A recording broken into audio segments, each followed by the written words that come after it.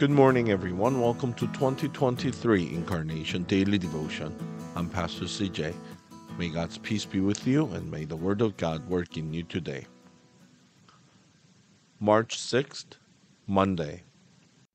Philippians chapter 3, verse 12. Not that I have already obtained all this or have already arrived at my goal, but I press on to take hold of that for which Christ Jesus took hold of me. Amen. The Bible promises that when we believe in Jesus, He will start the process of transformation to make us like Him. In a sense, that happens completely in an instant. But as every Jesus follower knows, the change takes a lifetime.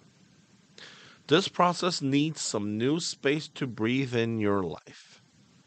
Think of it like a scrapbook for your soul.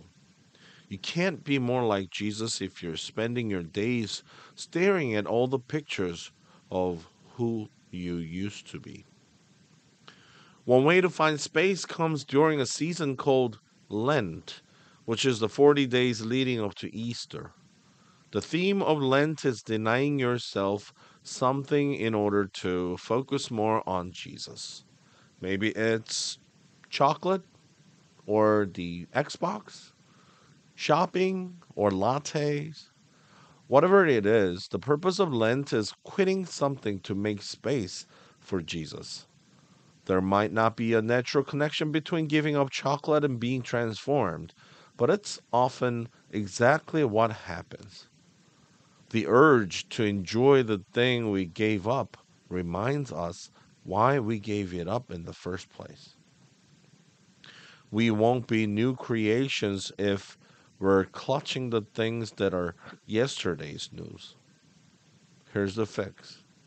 Quit something today. Make some space in your life. I've never met anybody who made space in their life and started knocking off liquor stores. You might not know what will fill its place, but you will come across beautiful opportunities when you have the space to engage them. You don't have to wait until Easter to give something up. You don't need a season called Lent. Just do it because it's Monday. We all get one of those every week. Quit something today and then wait with expectation for God to show up and surprise you tomorrow. Let's pray. God, let us be new creations. Let us accept the changes. Let us quit something today and focus more onto your love and grace, starting today. Amen. Once again, thank you for joining this morning, and I hope to meet you tomorrow. God bless you. Have a wonderful day.